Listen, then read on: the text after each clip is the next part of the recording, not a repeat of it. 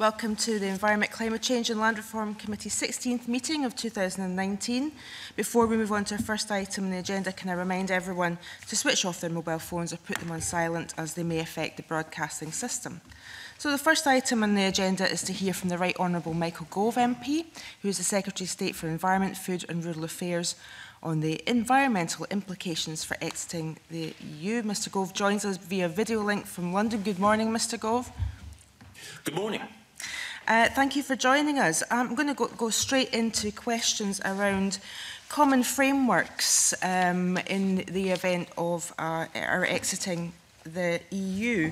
A couple of weeks ago, we had Professor Reid from Dundee University to go over some of the issues that may affect common frameworks. And he asked some key questions. So I'm going to put those questions to you, if you don't mind. He said, if you're going to have a framework, you then have to ask who will determine its content. Will it be agreed by all members? I suppose he means the devolved governments as well as the UK government.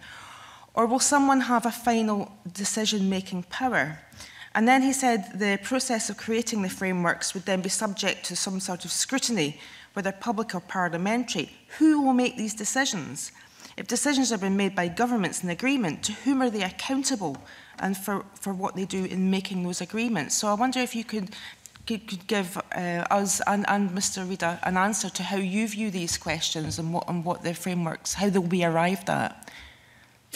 Very good questions. I think the best way of arriving at common frameworks is through a process of continual dialogue and agreement between the respective governments across the United Kingdom. We also heard from Michael Russell on that, and he feels that we're not really getting to a stage where there is that equal partnership between the devolved governments and the UK government, and that the JMC and the JMCEN is not working. What would you say in reaction to that? Well, I always take anything that Mike Russell says seriously, and I know that Mike is committed to making sure that we can have as effective a set of institutional relationships as possible across the United Kingdom. In my own area, we have monthly meetings which bring together ministers and representatives from the devolved administrations and the UK government to address the issues which my department is responsible for, and also related departments are responsible for. Fergus Ewing and Rosanna Cunningham on behalf of the Scottish Government, along with Leslie Griffiths on behalf of the Welsh Government, have been energetic and constructive attendees at all of those meetings. In addition to that, there is a complicating factor, which, as we all know, is the absence of an executive in Northern Ireland. But in their absence, we have officials from DERA, the relevant Northern Ireland government department, who do an excellent job in making sure that Northern Ireland's interests are represented. But of course it's the case that with all of the institutions that we have across the United Kingdom, we in the UK government are open to any thoughts, suggestions or recommendations from any of the constituent members of the UK about how we can make these institutions work better in all our interests. So you say you're open to discussion and suggestions. In a situation where a common framework is developed, first of all, will the governments have an equal say in how they're developed? And then when the final framework of whatever sector we're talking about is put before the devolved governments and all the partners, who will have the final say? If there's a disagreement in how that framework is put together by, say, the Welsh or the Scottish government, where they don't agree to it, will it then have to go back and be reworked so that we can get full agreement from everyone as an equal partner? Yes, and the approach that I've taken, for example, towards some of the statutory instruments, the secondary legislation that need to be put in place in order to prepare for a variety of eventualities with respect to exiting the EU. Those statutory instruments have been agreed across the United Kingdom, and I just want to take this opportunity to thank the Scottish Government and its officials for their very hard work under considerable time pressure in order to ensure that we can secure agreement on all of those areas. Well, I'm pleased to hear that each government will be able to, all governments will have to agree to a framework before it goes ahead. The other issue that Professor Reid mentions is if a group of states or jurisdictions has agreed that there should be a common framework, how do we make sure they stick to it? And what happens if they do not? So I guess it's a case of what body is going to be put together to make sure that, say, for example, environmental protections, if one country or anyone that actually goes out with the parameters of that framework, you know, who watches the watchers? Well, I think one has to look at a case-by-case basis, but ultimately, if something is agreed and it has legislative underpinning, if it is the case that any administration or anyone acting in an administration's name breaches those principles or breaks those laws, then there are appropriate regulators and ultimately the courts which can make sure that people comply with the law. Which courts would that be? It would depend specifically on which particular situation we faced. For example, if it were the case that a local authority in England were not living up to its obligations on say, air quality, then it would be the case ultimately that the courts could intervene. And moving on just briefly about the impact of EU exit on the devolution settlement, we have heard from quite a number of people that they believe that the devolution settlement as provided for in the Scotland Act is insufficient to accommodate returning EU powers to devolve policy areas, and that the JMC cannot provide an effective forum for partnership working and dispute resolution. What would your response be to that?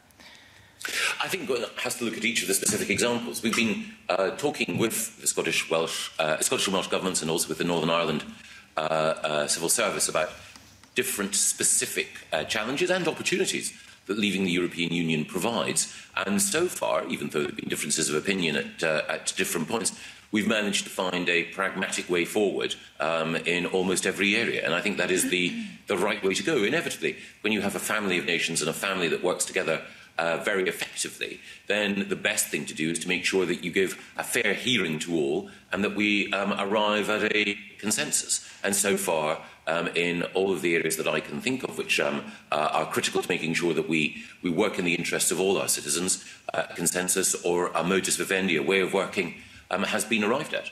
So can you confirm then that the Scottish Government and indeed the Scottish Parliament, all the powers that are returning from the EU that relate to devolved powers will all be dealt with and scrutinised by the Scottish Parliament and will be acted upon by the Scottish Government?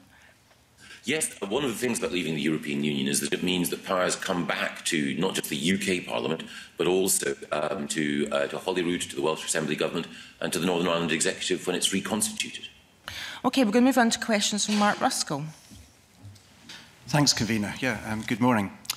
I'd like to ask you about the chemicals regulations, the kind of shadow chemicals regulations that are being established at UK level.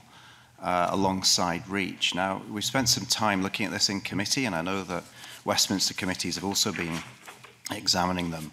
And I think one of the concerns that's been raised is the potential for duplicate animal testing.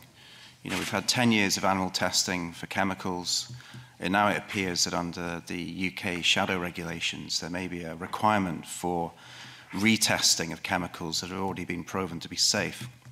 What's your response to that? And can you rule out duplicate animal testing? I don't see that there would be a case for duplicate animal testing, because one of the things that we want to do is to provide a UK REACH IT system which would allow people to transfer the registration of chemicals that have already been registered with REACH straight over without the need for additional testing. Again, I'd want to see any specific examples of where people have concerns, but I can't envisage any need for repeat animal testing, no. Well, I mean, that's a worthy aspiration, but I mean, the reality is that there are data issues to do with the registration of chemicals, which means that the data cannot be instantly transferred over to the UK regulations and be used in the same way. So, I mean, this isn't news. It's something which Westminster committees have been looking at. There's been a cross-party letter that's been sent to Therese Coffey on the back of the scrutiny of Westminster committees raising these issues about data. So it's not just preparedness in terms of the database, it's about the accessibility of this data. Are you prepared to rule out then the requirement for increased data, increased animal testing? Yes, I think that it is the case that ultimately, while the data is registered with REACH, the data belongs to the relevant chemical companies, so they can make sure that that data is provided to a UK database, just as they have to the REACH database already. I don't see that any problem need arise. But of course, if there are specific examples, chemical by chemical or company by company, where individuals have raised concerns, then I and Dr. Coffey would be more than happy to look at them. Okay. Another concern that's been raised with us in relation to these regulations is that it does dismantle the stakeholder expert working group that has been used with the REACH regulations to really flesh out stakeholder concerns. Whether that's input from industry or animal welfare NGOs or unions or others. We don't have that kind of system. We don't have the expert working group within the system that you're proposing. Will you reconsider that? Will you establish expert stakeholder working groups in order to explore these kind of issues that concern people? I'm always open to working with industry in order to ensure that we can provide them with all the assurance they need. But there's one other thing that I would say. Of course, we're discussing a variety of potential EU exit scenarios, but the UK government has said that we want to remain part of REACH and we want to be an associate member of the European Chemicals Agency. So if we achieve our negotiating objectives, and I think this is shared actually across parties, then we would still be part of the REACH system. But of course, we have to prepare for the eventuality of a no-deal exit, and in those circumstances, then we would be more than happy to continue and to intensify our work with industry in order to make sure that industry is satisfied that we're doing everything we can, and of course that the end users of chemicals and the wider public have their particular concerns about health and safety properly addressed. Mm-hmm. So you acknowledge then that the current EU system is the best system, it works in the best way, and you want to remain aligned to that and continue to use that. Can I go back to the original question then around the stakeholder working groups? If we leave without a deal, will you seek to mirror that stakeholder working group within the UK regulations? Will you instruct the HSE, for example, to set up that working group so we can properly involve civic society and industry and others in the way that we go forward and develop our chemicals regulations in the UK? I think there are two things there. On the first part, we certainly think that for the foreseeable future, being part of the REACH regime is certainly helpful. There's always a balance each way. And in respect of that balance, if we were to have a no-deal exit and we were to have our own system established, which we've taken significant steps to do, then that would allow us to explore new and perhaps better ways of making sure that industry and other concerns were incorporated. The Health and Safety Executive is the direct ministerial responsibility of another colleague in the UK government, but I can't imagine that they would have any problem with taking the sorts of steps that you've outlined. Okay, thank you. Just a follow-up while we're talking about REACH. Obviously, over the last, I guess, 6 months, we've all been working very hard in the Scottish Parliament committees to scrutinise SIs that have been put in place in the event of a no-deal Brexit. Now, we looked at them in the understanding that they were for a no-deal scenario. We're now finding out that actually they are pretty much a permanent situation. We want to ask you if, because that is a very quick process, it had to be a very quick process, we might have given not as much scrutiny to some of these SIs as much as we would have actually liked, and certainly in looking at the REACH, that was an area that we felt a little bit conflicted in actually agreeing to that SI. Will those SIs be reviewed in the light of, you know, if there is a deal or if there is not a Brexit? Because there are some stakeholders that are saying that there have been mistakes made. Well, again, we're perfectly happy to review any piece of legislation, primary or secondary, if a case can be made for alteration. We wanted, and we're, again, I want to emphasise how grateful I am to the Scottish Government and its officials. We did work under time pressure to get the statute book ready for a no-deal exit. Again, there is the possibility that it could occur again on October the 31st. And indeed, even between now and October the 31st, some EU legislation may change and is changing, and so therefore we may need to update secondary legislation in the UK in order to keep pace appropriately. But of course, we'd be more than happy to take evidence from the Scottish Government or others if there is any aspect of the existing statute book that needs to be updated or reformed. And will you commit to giving the Scottish Parliament more time to actually review any SIs in the future? We had a situation where at least one SI that I can think of was actually laid in the UK Parliament before we had time to scrutinise it, and we had to effectively rubber stamp it without any real time for scrutiny. And indeed, even if our scrutiny had gone a different way, it wouldn't have mattered. Well, we all want to make sure that we can give every part of the UK and all our representative institutions within the UK appropriate time to reflect on any legislation that we require, and in particular to make sure the Scottish Parliament, the Welsh Assembly and others have the time and the resource they need to provide effective scrutiny. OK, move on to questions from Stuart Stevenson. Thank you very much, Convener. I want to just talk about a few financial things. I will be with you in your next committee because I'm also in the Rural Committee. So the first one I want to just talk about is that the CAP provides a number of areas of finance of interest to this committee that relate to environmental actions, biodiversity, climate change projects, tree planting. So just a general high-level question about CAP. CAP puts in place a 7-year programme of commitment of financial support to farmers and others. But the UK government at the moment has basically committed to continue the current arrangements financially until the end of this Parliament.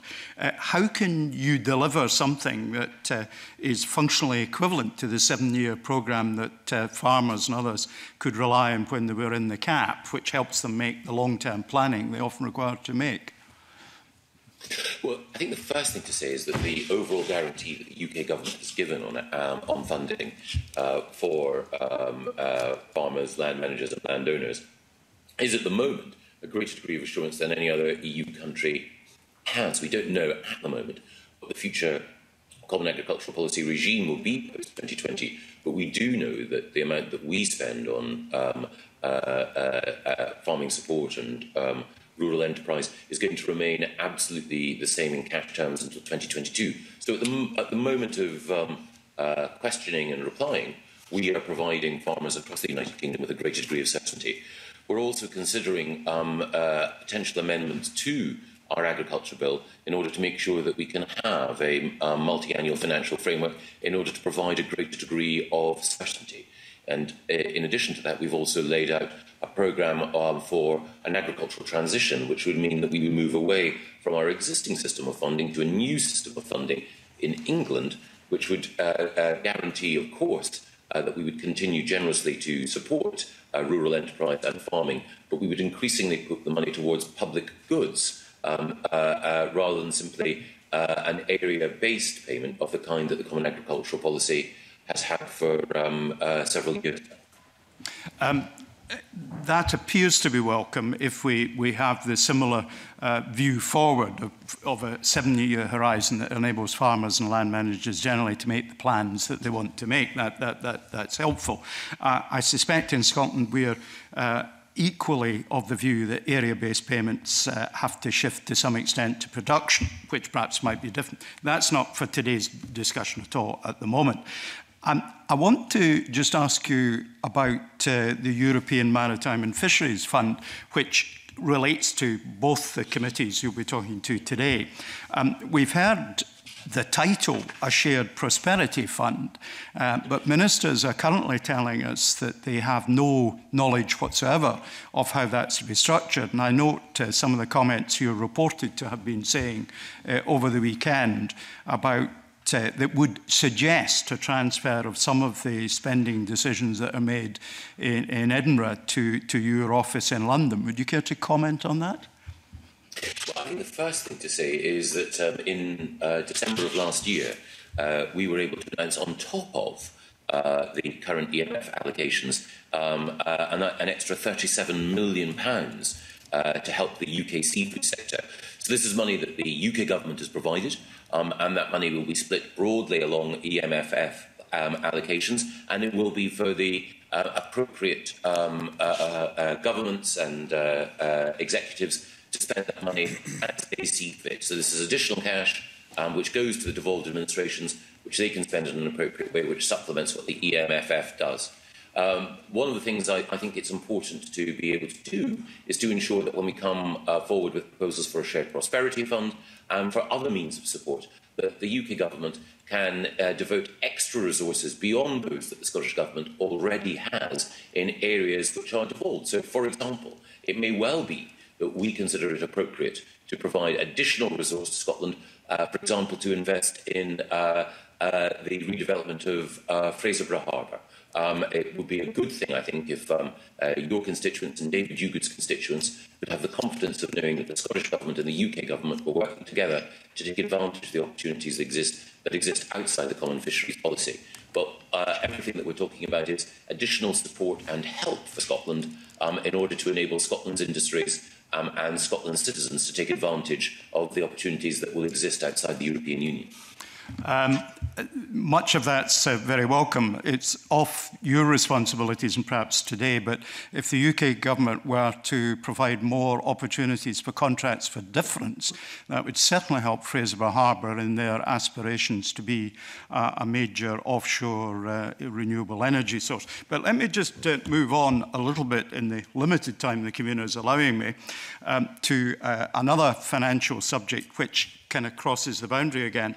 One of the things that I'm told UK ministers have constantly been saying to MPs that there will be they're constantly giving assurances that trade will continue unimpeded. Now, for local government, there is one issue there, and that is the export health certificates.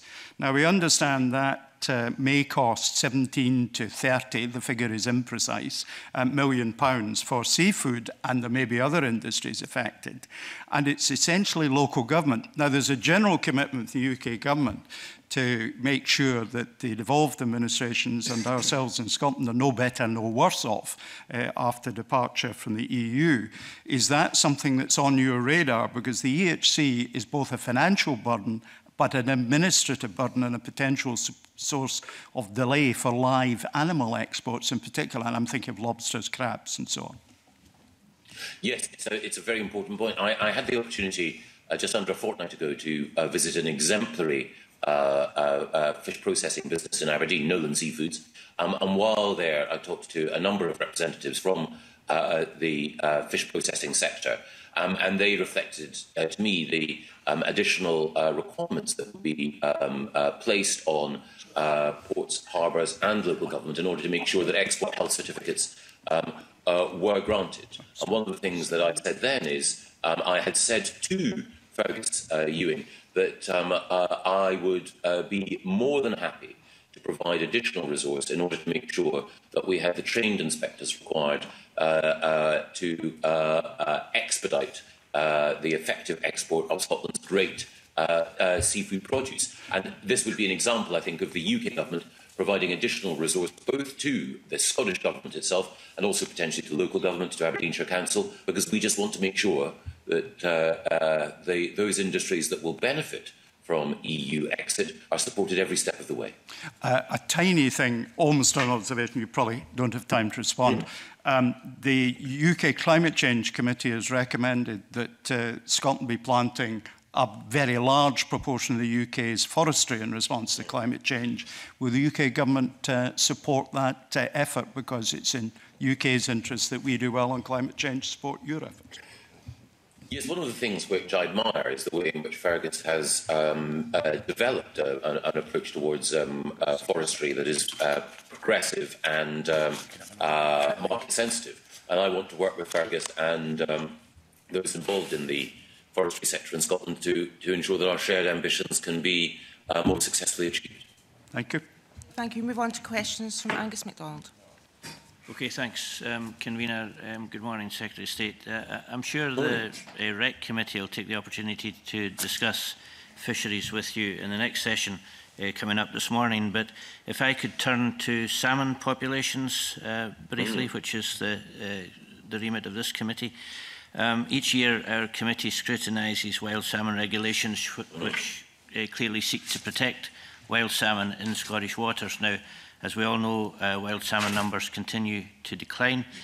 And since we last spoke with you last June, we've seen new regulations south of the border preventing netting of salmon in the northeast of England, which exploited salmon destined for Scottish rivers.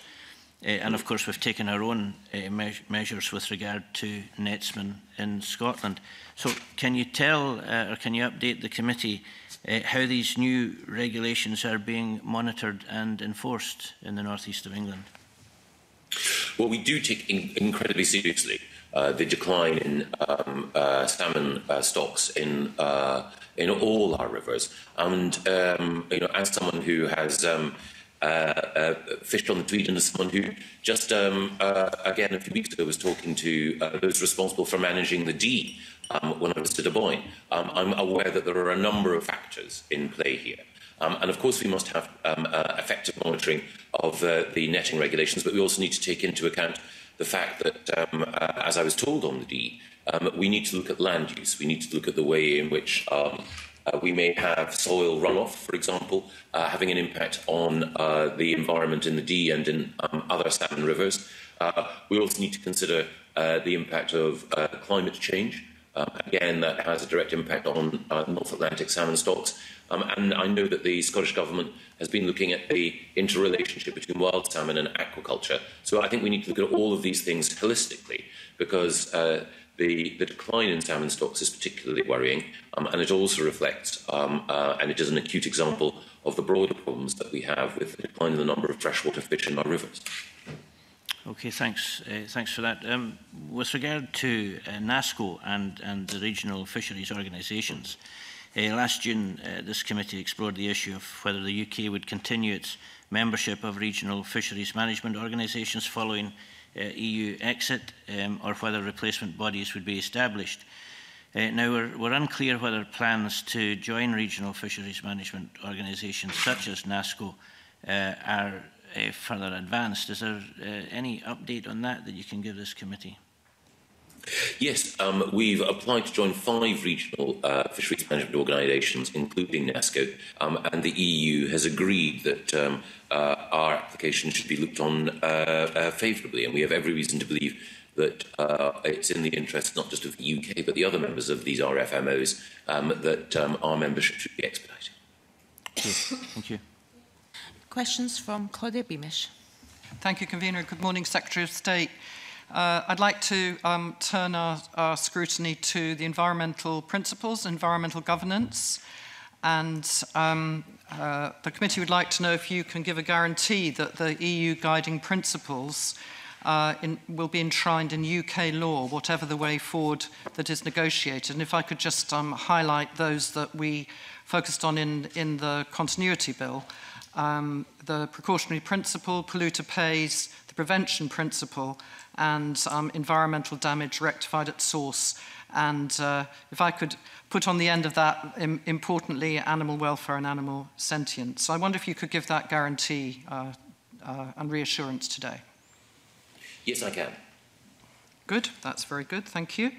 And as trade negotiations and agreements are, of course, reserved, what do you see the Scottish Government's role and influence in these negotiations? If you could expand on that, please. Yes, there are a number of pieces of legislation that will help shape our trade policy. The first is the trade bill, which is in the House of Lords. So there's been an amendment there in order to ensure that the UK Parliament and parliamentarians can provide more effective scrutiny. It's also the case that we're in discussion with opposition parties about what the best means in the agriculture bill could be of providing people with reassurance that we will maintain high standards of environmental protection and animal welfare. Now, trade negotiations are by themselves an exercise of the royal prerogative. They lead to treaties. These treaties, of course, are then translated into UK legislation, and it's part of the tradition of the dualist system of UK law that it will be the United Kingdom that will be involved in these negotiations. But I have sought at every turn to make sure that we involve not just parliamentarians from across the United Kingdom, but also the devolved administrations in understanding what our priorities would be in any trade negotiations that we undertake. Right, thank you. Could you explain for the committee in some more detail, please, Secretary of State, what the process for that engagement is and how in your view, that's working? The principal process of engagement is through the monthly meetings that we have of the relevant ministers who deal with agriculture, fisheries and the environment across the United Kingdom. But I'm more than happy to intensify that engagement if there are particular issues of concern. And also, those monthly meetings have sometimes been attended by ministers from other government departments, like, for example, the Treasury. And I think if it were the request of ministers that a team from the Department for International Trade were to come along in order to explain their thinking, then, of course, that is something that we would do. Again, leaving the European Union provides us with the opportunity to have an independent trade policy, but it is also the case that at the moment, until the withdrawal agreement bill is passed, these issues rest in the future. And again, even if the withdrawal agreement bill is passed, we'll be, we hope, in an implementation or transition period during which, while we can talk to other nations about our trade arrangements, we won't be signing trade deals until that implementation or transition period ends. I see. Thank you, Secretary of State. And could I ask you, in relation to the Scottish Government having, as you'll be aware, a significant responsibility for a large proportion of environmental law being devolved. And I wonder if you could comment on if you have any concerns about divergence and how you might deal with those.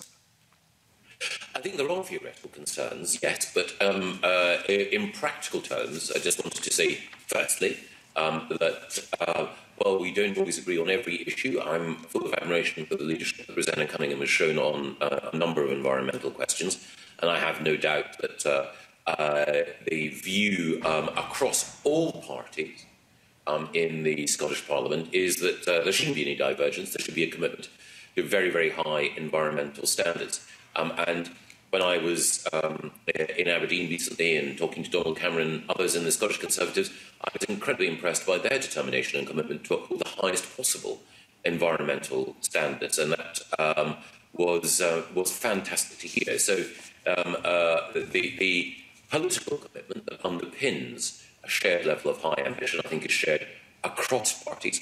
But of course, as well as that commitment, we want to make sure that there are institutional mechanisms that can hold us all to those high standards and those high ambitions.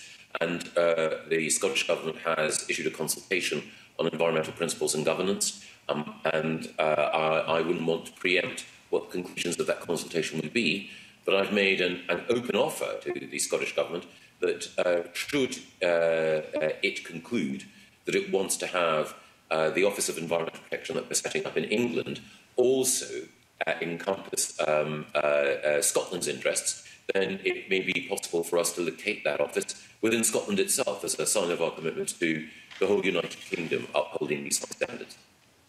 Right, thank you, Secretary of State. And in terms specifically of environmental governments, there have been some concerns expressed, not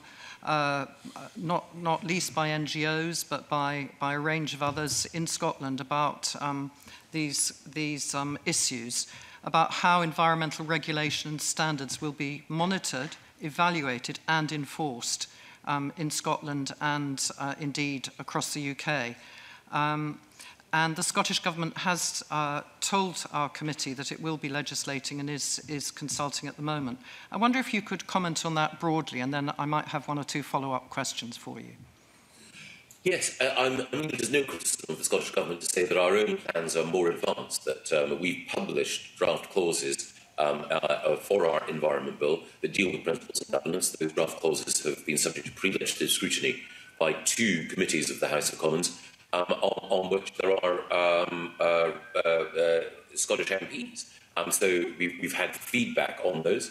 A number of points have been raised about the way in which we might improve the operation of the Office of Environmental Protection. We're open-minded in considering how we might respond. As I say, it is no criticism of the Scottish Government to say that they're at a later stage in this process. They haven't, earlier stage rather, they haven't come to bring forward the same degree of detail yet that we have south of the border.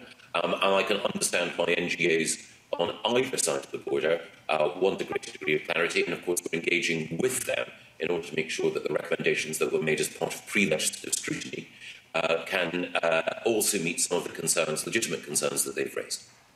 Thank you. And lastly, Secretary of State, could you comment on concerns which have been expressed, which I also share, about the independence of any watchdog and in relation to infraction, and the ability to set fines and penalties?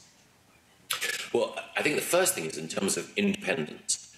We've been clear that the body must be, it's an arm's length body which must be fully independent, and we wanted to make sure that the process of appointment of the chair is one that is subject also to pre-approval, appointment hearings, so that the House of Commons and its members can have absolute confidence in the qualities and the independence of that individual, and then that individual will be appointing the chief executive and will be responsible for the day-to-day management of the organisation.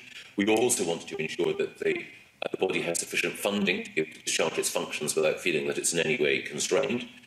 We're bringing forward commitments in order to give further effect to that.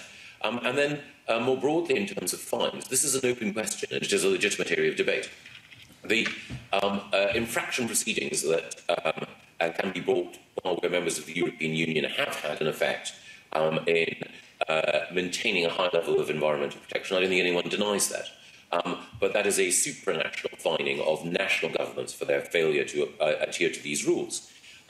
If we had fines within any particular nation or state, then the question would be, what would happen to those fines? You could have a situation where, for example, my department or the MOD was found not to have lived up to its obligations, a fine was imposed, then that money would then go to the Treasury. So in a way, we would be shifting money between different government accounts. Now, there are others who say, actually, what you could do is you could have a system of fines whereby the money that came from a particular government department, let's say for the sake of argument it was the MOD, could go into a particular fund for environmental improvement.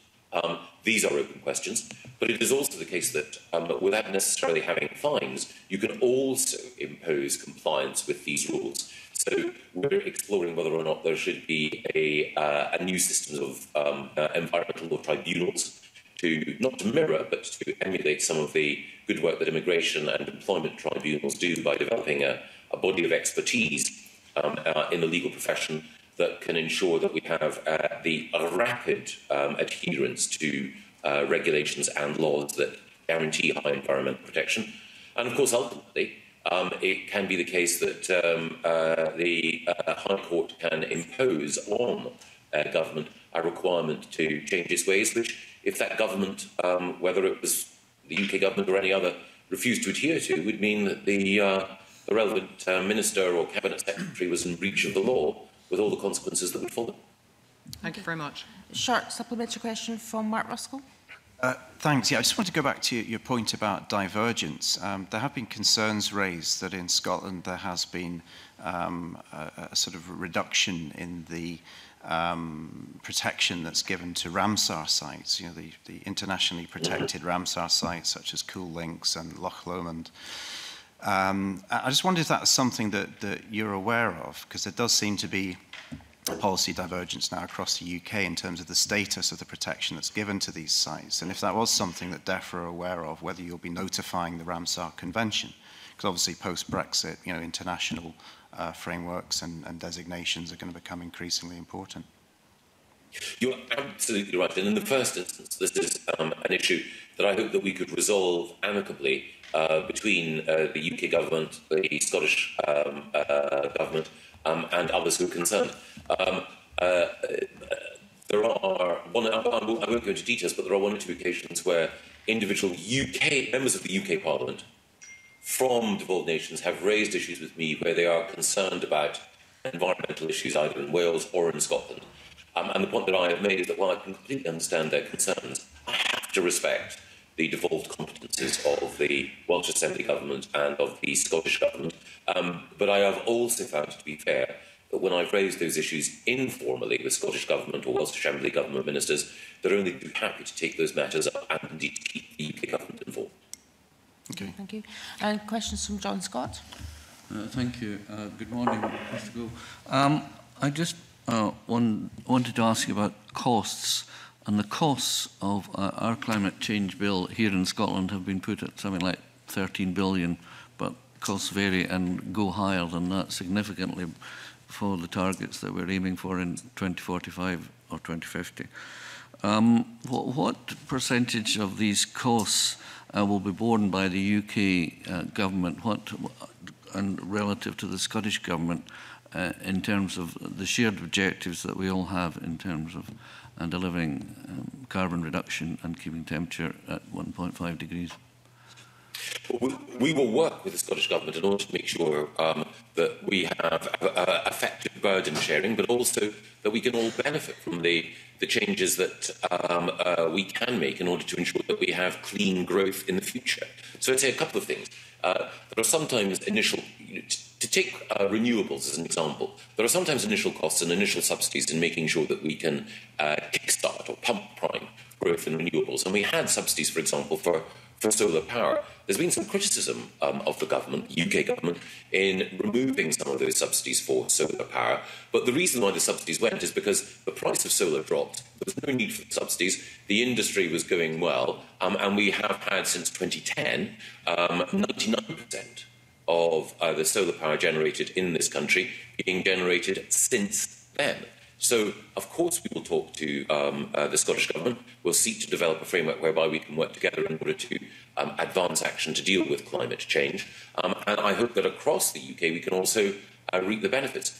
There were references made earlier by Stuart to some of the work that's being undertaken in Fraserburgh to think about the possibilities of the North East of Scotland using its expertise in the energy sector to play a bigger role in carbon capture and storage and in other of the initiatives that we need in order to deal effectively with climate change. So we are open to discussions with the Scottish Government, the Scottish civil society and Scottish entrepreneurs in order to ensure that we can help them in the fight against climate change and also in the effort to ensure that technologies that we develop to deal with climate change can also contribute to jobs and growth in Scotland as well.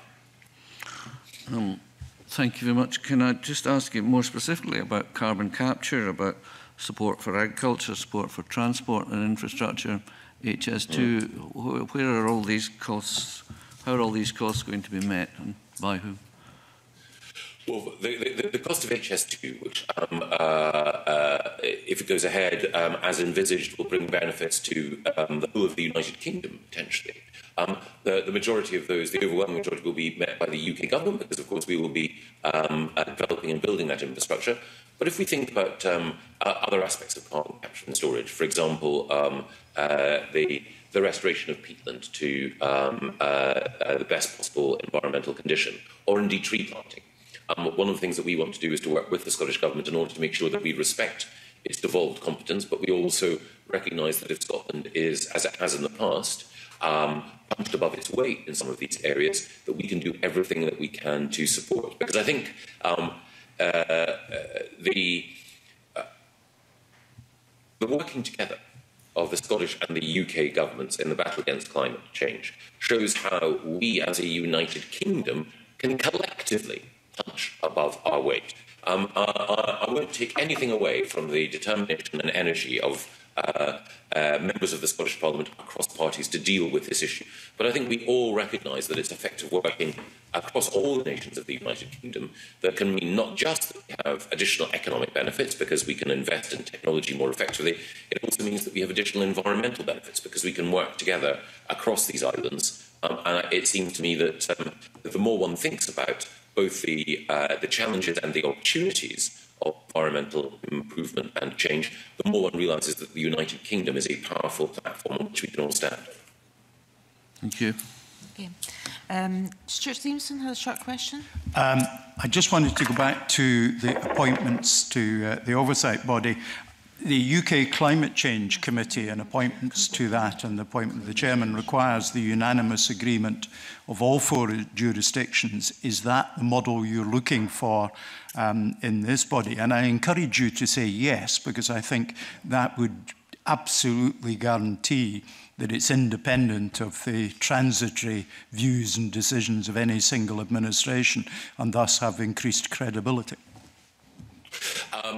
The Climate Change Committee has done a fantastic job.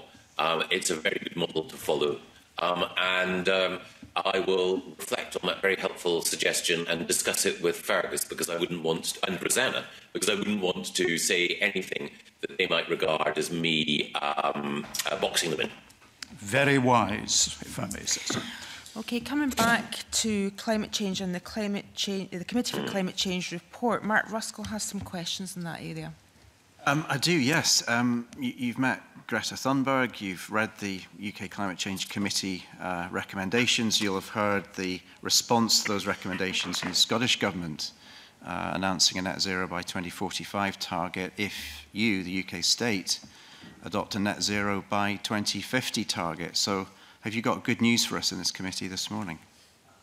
I'm afraid I can't make that announcement now and today. Oh. One of the things about...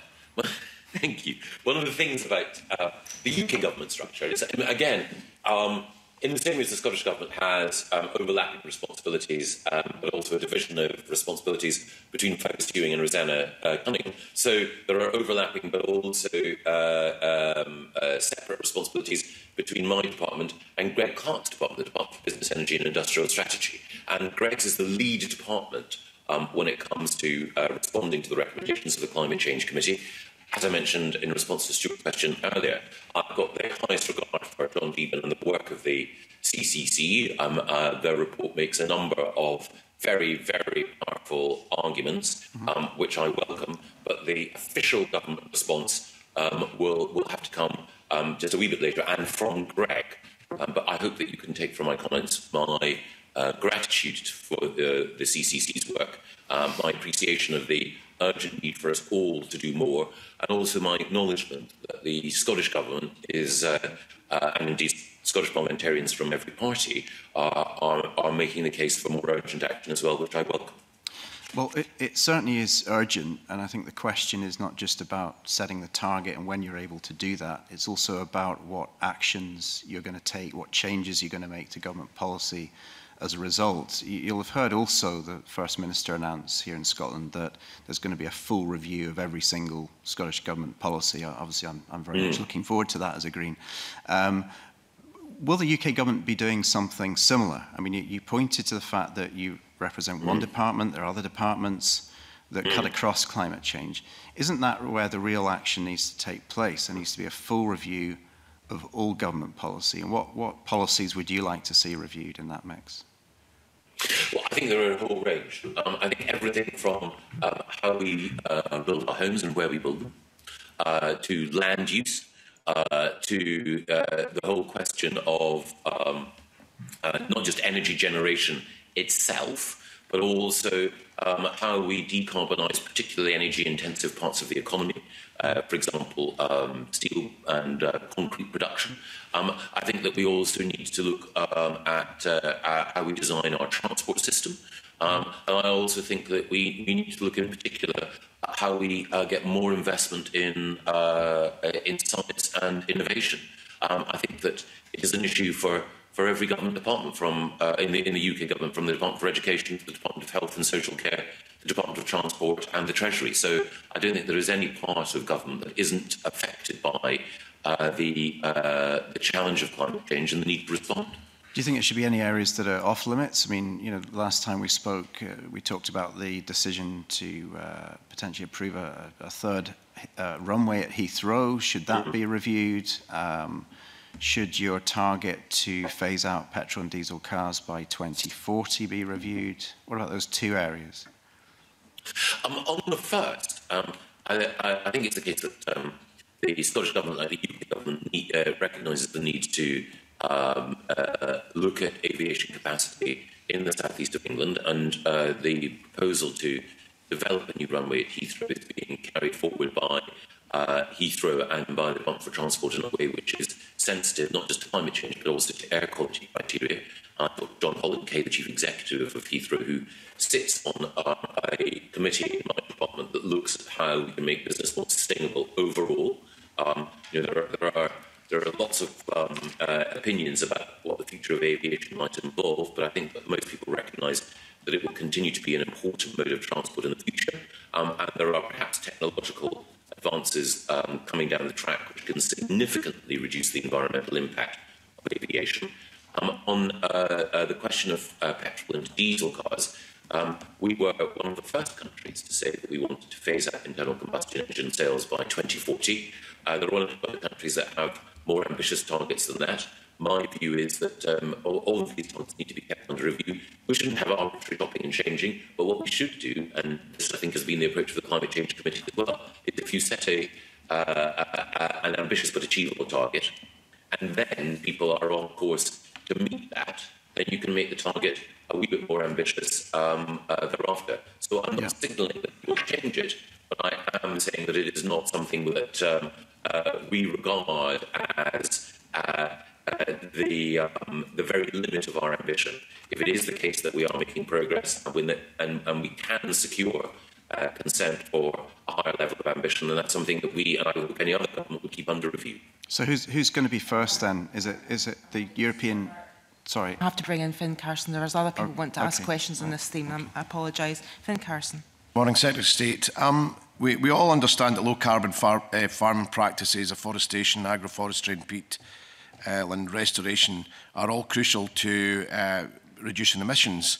And you'll be pleased to hear that the majority of the discussions taking place in Scotland around that are based on the ideas that you've floated in the past, and probably in light of a vacuum of ideas coming from the Scottish Government at the moment. Can you give us some more ideas on the policies which may encourage emission reduction, and do you believe that we need to move beyond the current voluntary approach?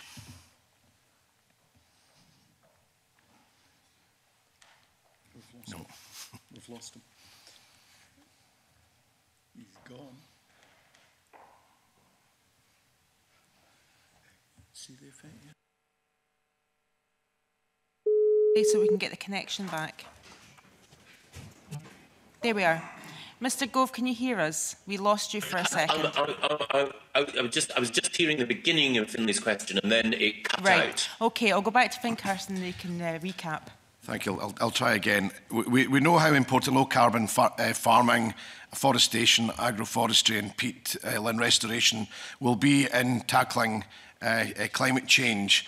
I was saying you'd be pleased to hear that the vast majority of discussions taking place among stakeholders in Scotland are based on the ideas you've floated previously, and also there's a lack of ideas coming forward from the Scottish Government.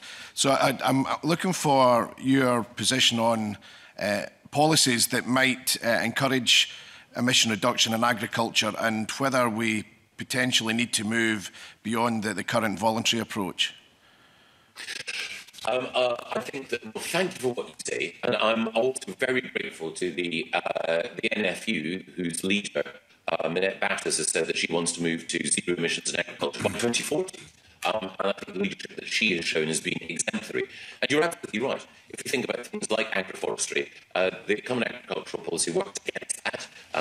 As you know, trees on farmland are deemed permanently ineligible features for subsidy or support under the Common Agricultural Policy. The approach that we want to take, it will be more flexible and will allow people to combine enlightened environmental measures which provide not just habitat for wildlife but also a carbon sink alongside effective food production. One of the other things that we also recognise is that improved animal health can ensure that greenhouse gas emissions are reduced, and also improved management of manures and slurries can also help in that way. There are a number of different things that we can do where the government, we think, can support farmers to do the sorts of things that farmers want to do by providing support for capital investment and also by providing recurring income support for doing the right thing.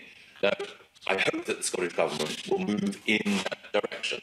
I was very struck when I was in Aberdeen, as I say, just under a fortnight ago, that one of the NFU Scotland senior officials there was critical of the Scottish Government for not having come forward with a comparable vision for the future of Scottish agriculture. And I do think that there is an opportunity, which I'm sure yourself and others in the Scottish Parliament will take up in order to try to shape the future direction of agricultural policy so that high-quality Scottish produce continues to enjoy a strong export performance, but also that Scottish agriculture can play its distinguished part in dealing with environmental questions as well. Thank you, Convener. Secretary of State, could I ask for your thoughts on the interim targets in view of the IPCC report and the recommendation to hold us below 1.5 and rapid transformational change? Could you share those thoughts with us, please?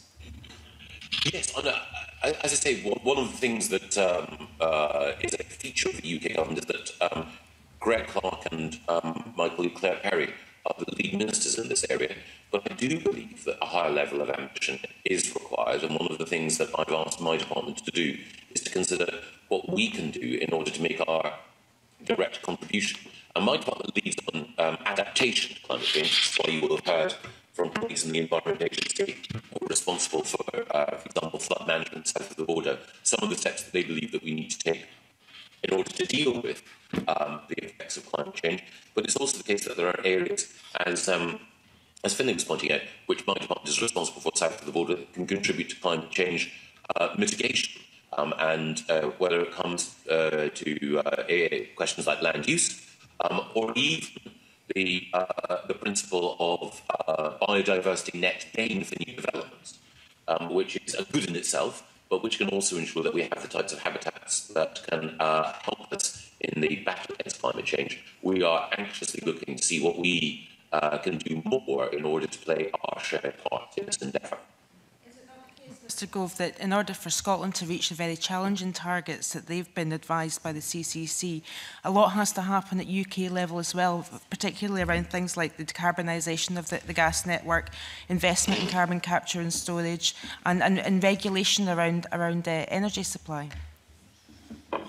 Yes, I think that we do need to work together. And again, it comes back to one of the points that was touched on earlier.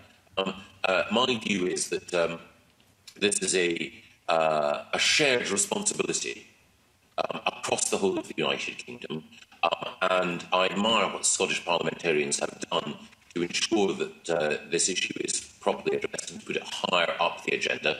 But I also want to make sure that the UK government's resources can be deployed in every way possible in order to help the Scottish government and Scottish entrepreneurs and Scottish civil society to do more. My view is that when it comes to helping Scottish universities to play their part, and helping Scottish enterprise to play its part, then what we need to do is to work together as pragmatically and energetically as possible. Okay, and a final question from John Scott. Thank you again, Convener. And declaring an interest as a farmer, I just want to take you back to Finlay Carson's question again and reinforce that agriculture is regarded as one of the sectors that needs to do more, yet while aviation, for example, is able to offset their carbon emissions by planting trees elsewhere in the world, farmers and landowners do not get credit for planting trees or allowing wind farms on their land or peat wetting. Do you think a more holistic approach to agriculture is required rather than the way carbon production and mitigation is measured by the IPCC? And obviously, it may be not fair to ask you that in Scotland, but in the generality, do you think a parallel approach to actually measuring the contribution that agriculture makes is required? Yes, I do. And I think it's also one of the things that we're seeking to do south of the border is to make sure that farmers who do those things, and many of them do them energetically and without appropriate reward, are rewarded from the public purse for contributing to the wider public good of dealing with environmental damage. And one of the things that I hope that we can do is work with the Scottish Government to ensure that the sorts of approaches that we're pioneering south of the border can be adopted in Scotland. Obviously, it's a matter of devolved competence. Obviously, Scotland's geography. Thanks very much. Okay.